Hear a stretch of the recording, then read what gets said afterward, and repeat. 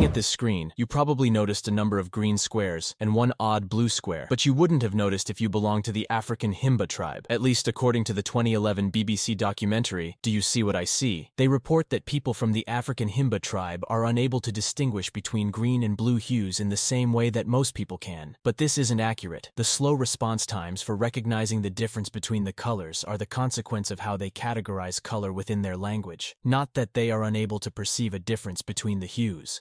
Himbas distinguish just 5 basic color categories, with green and blue both falling under their category called Baru, while most of the modern world categorize color under 6 to 11 basic color categories. Suffice to say, whether the documentary was based on a misunderstanding of research or was intentionally embellished for dramatic effect, the results published in this BBC documentary are very misleading and do not reflect real research on language and color. Thankfully, it seems most of the links to this documentary, including on the BBC's website, have since been removed.